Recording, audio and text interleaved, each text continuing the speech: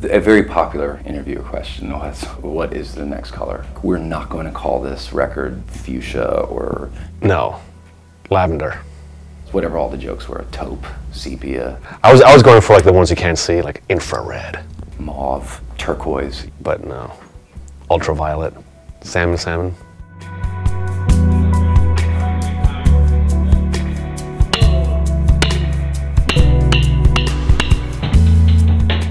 We've gone back through our history and just seen different eras of the band categorized by the album titles. The EP era was like the first, second, and what we call it third EP, third. When we first signed Three Laps, the idea was, what if we had enough foresight to stick with an album titling theme with enough time and enough commitment, we could run through the rainbow of colors and those would be suitable titles for our albums. So after we'd done Yellow and Green, I was like, all right, that's enough of that. You know, and then Crash, fast forward, new band, new record. So many things were going to be different. This is how people identify our album covers. So that's what we're doing. Then it was like, all right, well, in the rainbow, in the red, orange, yellow, green, blue. Purple sounded cool. There's something regal to it. There's something very human to it. You know, purple's close to red, close to blue. So purple it is. We're going to stick with the female characters that are present on all of our records. Well, one thing that really hasn't happened on our album covers in the past, the figures haven't interacted in a direct way with one another. Maybe because we've figured out what our message is a little bit more. Maybe the confrontation on the album cover should be more direct. The women, the characters, and the animals are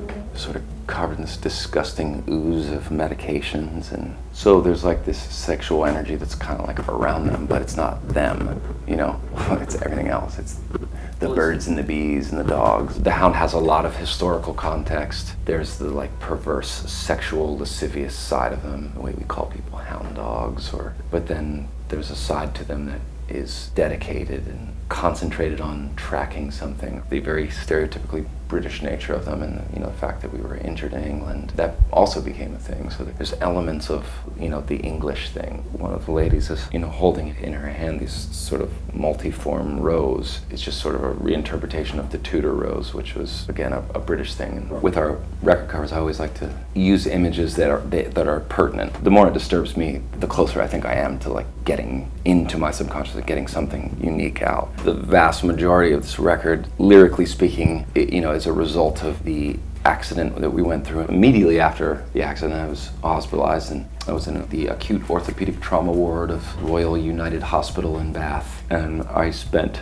a couple weeks living very statically in a bed. The easy way to envision the idea of being attached to something from which you can't break free was, you know, was a rope. It stands for being subdued and suppressed and incapacitated. One of the things that just was kind of a torturous reality of that existence at that time was there's this gigantic window at the end of the room we were staying in, which looked out over this beautiful, lush, rolling English countryside. There was these hawks. They were just constantly out there, just like spinning these huge circles around the top of this field. You know, it was really quite beautiful. But to me, they were freedom from pain and freedom from trauma that I didn't have. I got out of the hospital and then stuck in basically the basement of this apartment building, and it took a couple weeks till I was physically in the shape where we could get me into a wheelchair and then out into the real world. And because this was Bath, England, they've very much kept Bath as original as possible, so it's all cobblestones, everything. The sidewalks are cobblestones, the roads are cobblestones, and then I get this like moment of freedom. I'm in a wheelchair and I'm just like, take me to the park.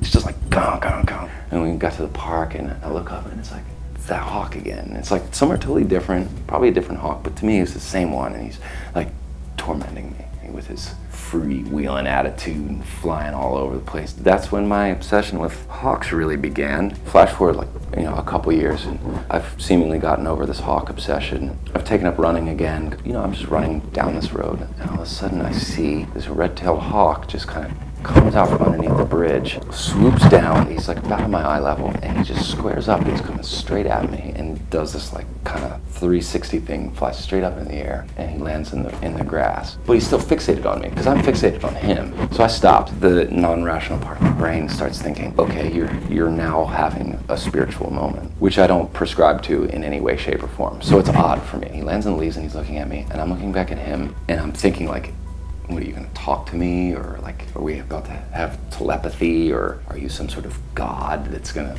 reveal something to me, and he picks up off the ground, and there's a fucking rodent in his claws. And I'm like, oh, you weren't teaching me a message, you were getting dinner. And I was happy that what I thought was potentially something spiritual and different and game-changing for me was actually just the natural world being the natural world. And so I put my earbuds back in, and I ran home. There's a hawk on the record cover, and that's why.